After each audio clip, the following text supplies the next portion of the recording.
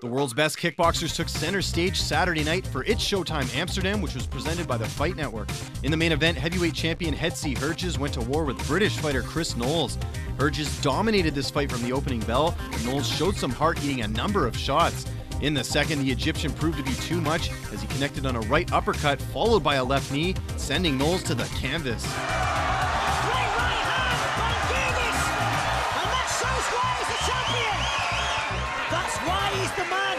The champion returns! In a rematch from their 2010 K1 bout, Holland's own Robin van Roosmalen took on aggressive Moroccan fighter Mohamed Kamal.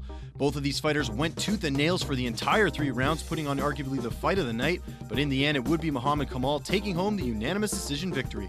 The Max 85 kg championship was on the line as Sahak Perparyan took on Hesdy Gerges' teammate Amir Ziyada. Despite Ziyada being the larger fighter in the fight, it was Perparyan landing cleaner shots and doing an effective job of countering throughout 3 rounds. In the end, the judges would award the decision to Sahak Perparyan, taking home the vacant title.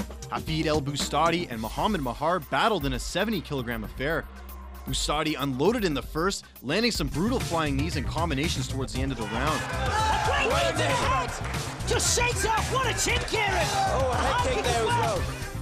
The durable Medhar ate a number of shots throughout this contest, but couldn't keep up with the pace of Boustadi, who earns the unanimous decision. In the 65 kg division, Frank Paradis Vilches dominated Robert van Nijmegen over 3 rounds with a number of power shots and kicks, earning the unanimous decision victory. Opening up the night's televised broadcast, Gerges squared off with Russian Evgeny Kurovsky. Gerges dropped Kurovsky with a beautiful right hook in the opening stanza, followed by a big knee in the second. A sneaky fake and a nice knee up the middle. The Russian would rally in the third, but it wouldn't be enough as Gerges takes home the unanimous decision victory.